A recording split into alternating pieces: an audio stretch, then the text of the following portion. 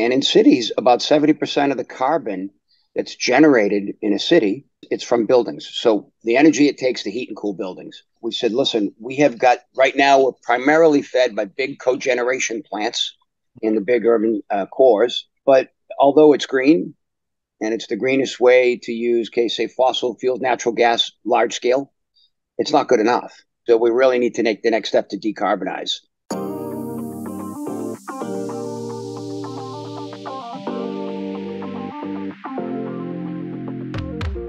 Hello and welcome to the Pumps and Systems podcast. Today, we're going to be speaking with Bill DiCroce, President and Chief Executive Officer of Vicinity Energy. He's going to tell us all about the role heat pumps can play in decarbonization, as well as the efforts cities like Boston are currently making to strive for sustainability and an eventual goal of net zero carbon emissions.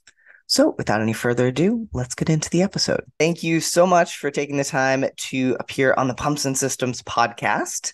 So before we get started, would you mind telling us a little about yourself, your role, your background, anything you'd like our viewers and listeners to know?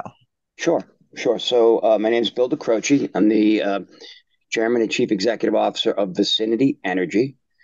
I've been in the energy business in and around for 40 years. Started off training guys how to run submarine reactors, and then went into commercial nuclear for a long time and did most jobs at a nuke plant. After about 20 years in nuclear, I transitioned to, call it thermal energy, district energy, with a couple of different flavors.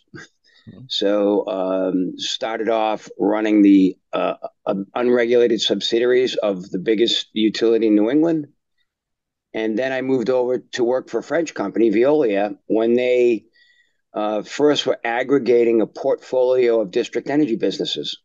So I sold them their first business in 2005, and then we grew that till where it is today as North America's largest portfolio of district energy companies. And I can talk a little bit about what that means. The district energy's been around for a long time. It's going to be around for a long time. It serves urban cores and campuses. So everything from downtowns like Boston, New York, Philly, and many cities across the country, to hospital complexes, university complexes, military bases. So anywhere where you aggregate thermal load, in other words, lots of buildings, it's typically a district energy system there with a central plant that has pipes underground connecting buildings that are either flowing hot water, steam, or cold water to condition buildings. So we operate in 12 cities in the United States, everything east of the Mississippi, and with about 22 systems in those 12 cities. And it comes in a couple of flavors, big urban core systems like Boston, Philly, and Baltimore. Those are our big three. And then down to, in some cases, smaller redevelopment mixed-use sites like in Atlanta and DC. Most of our business is urban cores, so where we heat and cool urban cores, the buildings in urban cores. But in some cases, it's these campuses. And one of the campuses is a big university, West Virginia University. So a mix of different applications of district energy. So today we're going to be talking about decarbonization, sustainability, and the role that pumps can have in that, correct? Sure, absolutely. All right. So then why don't we start by talking about low temperature heat pump systems? So can you tell us a little more about those pumps and how they work and what impact they can have? So if you don't mind, can I just lead off with a bit on decarbonization? Go for it, yeah. Why we're heading in this direction? Yeah. So as we all know, climate change is a huge issue worldwide, and there's various sources of it, industrial, transportation, and then there's buildings. And in cities, about 70% of the carbon that's generated in a city, which are very energy dense locations, it's from buildings. So the energy it takes to heat and cool buildings. So as a district energy company that focuses on heating and cooling urban cores, about probably 4 years ago now, we said, listen, we have got right now, we're primarily fed by big cogeneration plants in the big urban cores. But although it's green and it's the greenest way to use, say, fossil fuels, natural gas, large scale, very efficiently heat and cool cities, it's not good enough. Mm-hmm. So we really need to take the next step to decarbonize. And we realized that because we have these power plants in these urban cores, we're connected to the transmission system, the electric grid. So today we push power out from our big cogen plants, and then we take the heat, the waste heat, and heat to the cities with them. We thought about this and said, wait a minute, what if we reverse the flow? Because we're already connected to the grid at the transmission level with big substations, which our power plants use. We can pull in renewable power, convert it to steam or hot water or chilled water, and all of a sudden, and use a lot less methane and eventually zero, and decarbonize huge swaths of urban core. So I'll give you an example. Like in a place like Boston or Philly, we heat in each city around 75 million square feet. That's a lot. Yeah.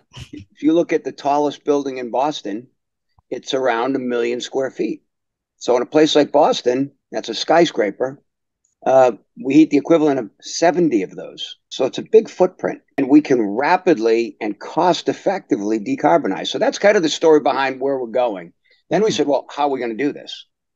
So phase one was to say, existing tech, well proven, and is at industrial scales, huge electric boilers. So the first one's going in Boston. It's arriving next week.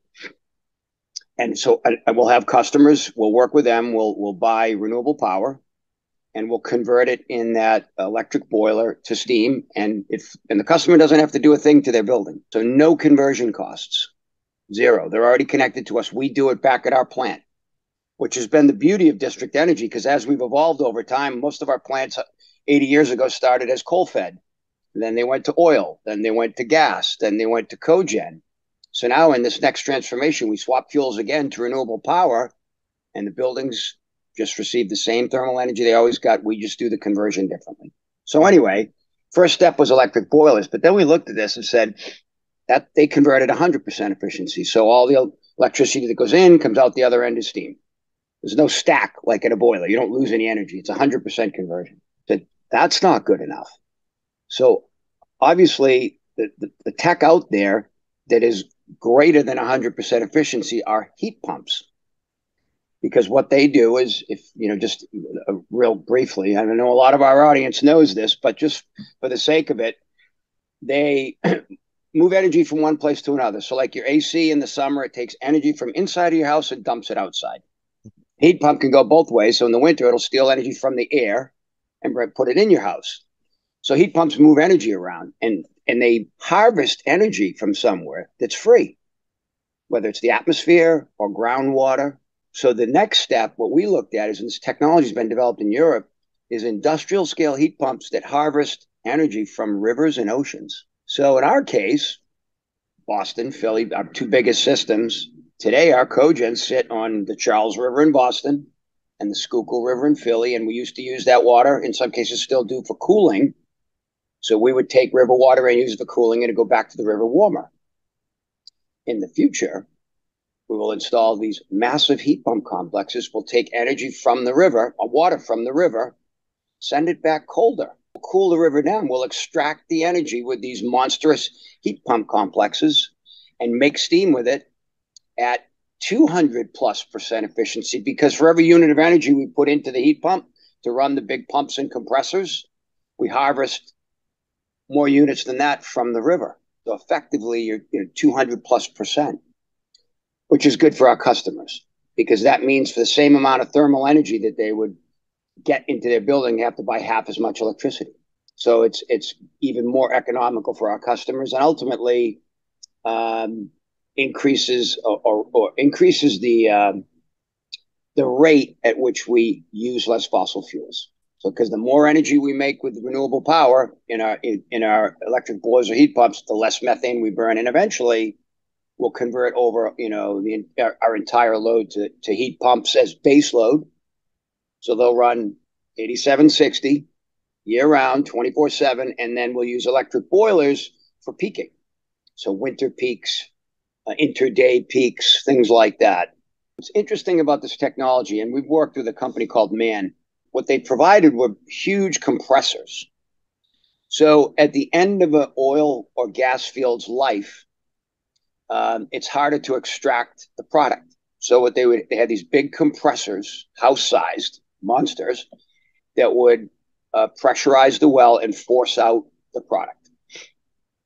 Well, with their foresight, and I have to say the Europeans have been a little faster to the game than us on this side of the pond. They said, what's the future? So if you look at what's at the heart of a refrigeration cycle or a heat pump, they're compressors. Mm-hmm. So when you look at your AC unit outside, you've got your little compressor out there, which is key to a refrigeration cycle. I said, wait a minute, we've got these monstrous compressors that are used in oil and gas. Can't we make monstrous heat pumps? That's what they did. They started at 8 megawatt units, 10 megawatt units. They're now up to 100 megawatt units. So these are big machines. Bigger than a house when you look at the whole complex. They're large. So in our case, we're sitting on a river. We've aggregated in Boston or Philly 70 million square feet of thermal load. So you're the perfect case to plop in one of these monster heat pumps, extract water from the river and cool it down, which the environmental groups love, because typically industrials are heating up rivers. And frankly, as the planet warms, the river heats up, which the critters that live in the river don't fundamentally appreciate, or they're not used to. Right. So we're actually helping the river, cooling it down. So it's a win-win. Key part that I already mentioned, we're leveraging existing infrastructure. So that's really, when you look at the heart of these industrial heat pump complexes and even big electric boilers, I mean, you're moving fluids around. So what do you need? Huge pumps. What else do you need? Huge compressors. So it's all, kind of in thermal energy. That's the business. You're moving fluids around and transferring energy from one place to another. So core to the technology are pumps and compressors. Yeah. So is there anything standing in the way of this technology getting more widespread use? In different locations, there's different environmental policy at play. So, for example, in Boston, like many other very progressive cities, have enacted legislation that said buildings need to reduce your carbon. So, for example, Boston enacted a law. They started about 10 years ago saying buildings, you got to learn how to count your carbon. And then a couple of years ago, they said, all right, now that you know how to count, you got to reduce. So they basically put a kind of a miles per gallon, if you will, or carbon per square foot sticker on a building. And there's 12 classes of buildings that they describe, because buildings are different. A hospital's different than a commercial building. It's different than a stadium or a biolab. So there's 12 groups of buildings. And they said for each of these, you get your carbon per square foot, and it has to lower over time. So building owners are saying, all right, I got to meet the new policy. Also, you've got institutional goals. So we've got customers that are big multinational, for example, in Cambridge and Boston, big multinational pharmaceutical companies. They've got big laboratories, research, process. And their owners, beyond what the law is in Boston, just have institutional goals, say, we're getting to net zero fast. So between policy drivers and institutional goals of companies, they're coming to us and saying, how do we get to zero fast? Universities as well. Remember, universities have a whole bunch of young people called students who are worried about their planet, and students are starting to demand it. When they're looking at schools to go to school, and their parents are figuring out how they're going to spend their money to go to those schools, they're looking at the carbon footprint of the school and what's the school's plan? What's the university's plan? So there's a lot of drivers out there that are getting buildings to say, we got to move. And if you look at our situation, we can go really fast. The buildings don't have to do a thing. We change our technology at our plants to convert, instead of fossil to thermal, we go renewable power to thermal. They don't do a thing, and their carbon drops. So the way it works is a building will come to us, or a group of buildings, like say a life science campus. They'll say, we look at their loads over a year, and they say, we want to reduce our carbon by X. Some of them are saying, take it to zero. And we write a contract with them to buy X amount of what we call e-steam. What we'll do is we'll make that amount of steam for them in that given year from renewable resources, and we'll work with them because many companies already have well-established, big companies have well-established programs to buy renewables, buy renewable energy credits. So they know how to do it. They've always done it. They've done it for electricity, and now they can do it for thermal because we're just going to buy, they were buying electricity for their buildings. Now they can buy electricity to send to us, and we convert to thermal for them. So it's a pretty slick way for buildings to cost effectively reduce carbon. Their alternative is to try to electrify their own building. So today, if they're running on us or they've got gas boilers, say, to heat their building, the building's designed around hydronic systems. They want to go to heat pumps in the building. It's major surgery, very expensive. And then they have to buy retail power, which is not necessarily cheap.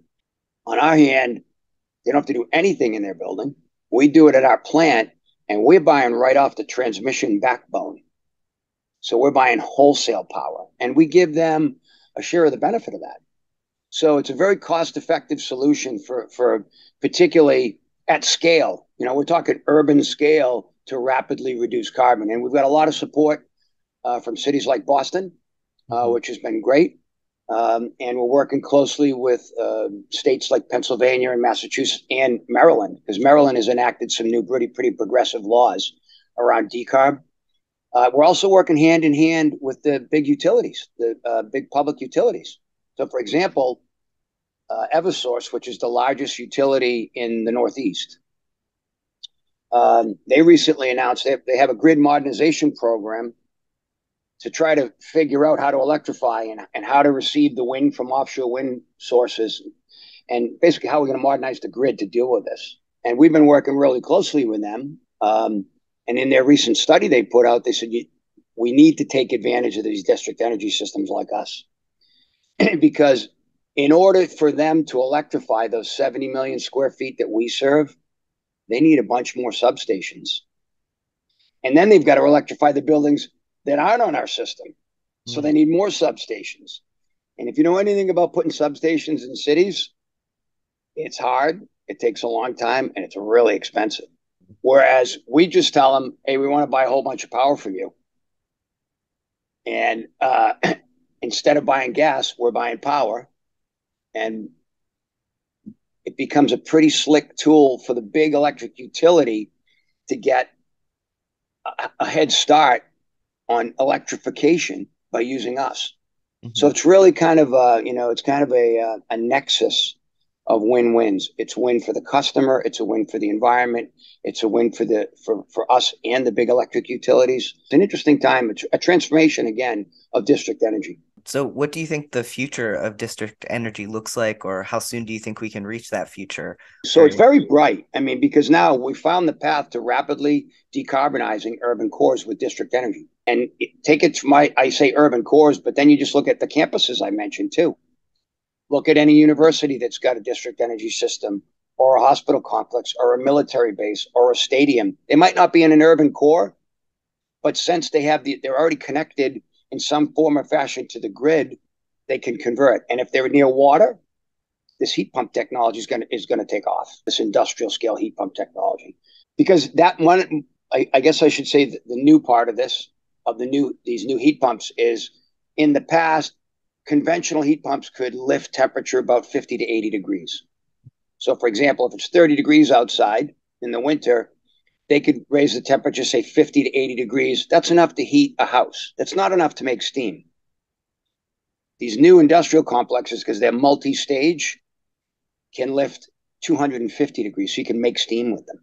That's the big change. So for these big urban core systems, the scale and the scale of the energy conversion and the quality of the energy coming out the other end, so it's much more energy dense product, put it that way, has made it possible. Okay, so having said that, I think the future is very bright for district energy as a decarbonizer in cores and on campuses. And as far as how fast can we get there, so I already mentioned the first big 50 megawatt boiler is going in Boston now. It arrived. It was supposed to arrive yesterday. The truck got delayed. It's big. It's not a quick process, but it'll show up next week. That will be in service.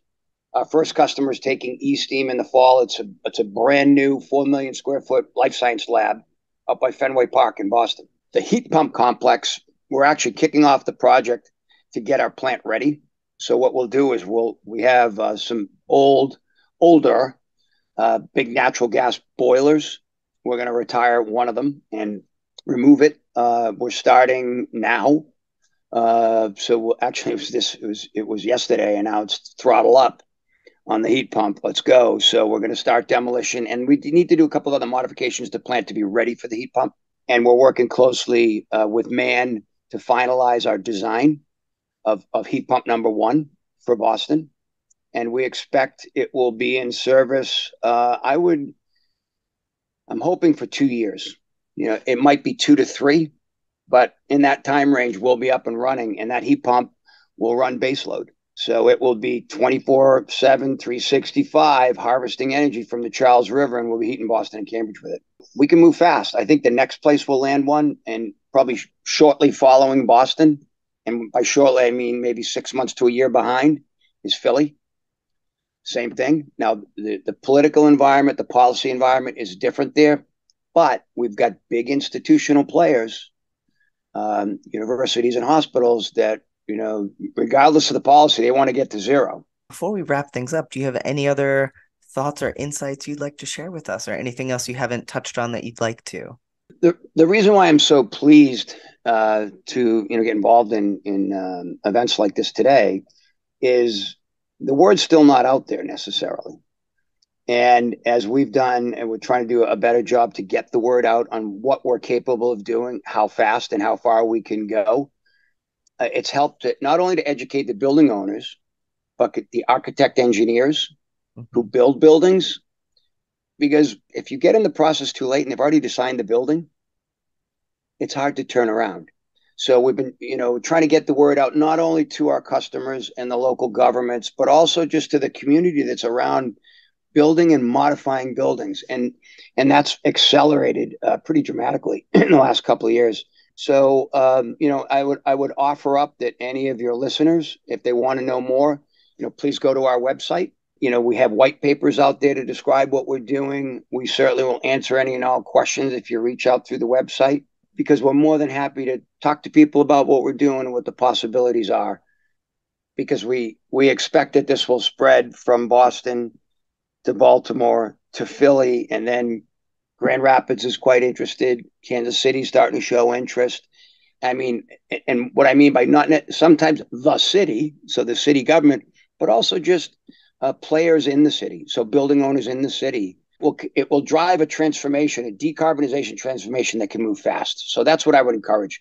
Talk about us, ask questions, reach out to us, and we'll be glad to help to inform. I mean, I definitely knew nothing about this topic before today, so you've educated me as well. So thank you for that. Excellent. All right. Yeah. Well, thank you so much for taking the time to talk with us. I'm sure you have a busy schedule, so we appreciate that you were able to squeeze us in. Right. No, my pleasure. My pleasure. Very happy to do it. Huge thanks to Bill DiCroce for taking the time to speak with us today about the role heat pumps can play in decarbonization efforts. If you're listening to the podcast and would like to watch it instead, hop on over to the Pumps and Systems YouTube page to see the full video version. That's going to do it for today. Thank you so much for listening or watching, and we will see you next time.